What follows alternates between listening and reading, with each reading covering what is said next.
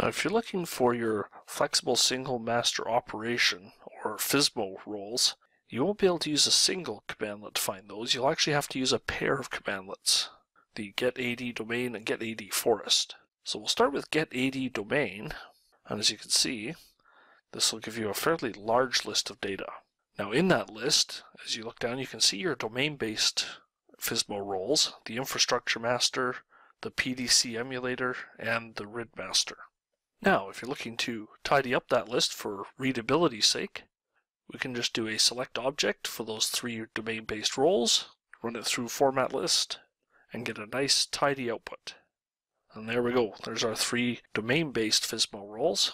And we can get the 2 forest-based FSMO roles in the same way, just using Get-ADForest and specifying the domain naming master and the schema master.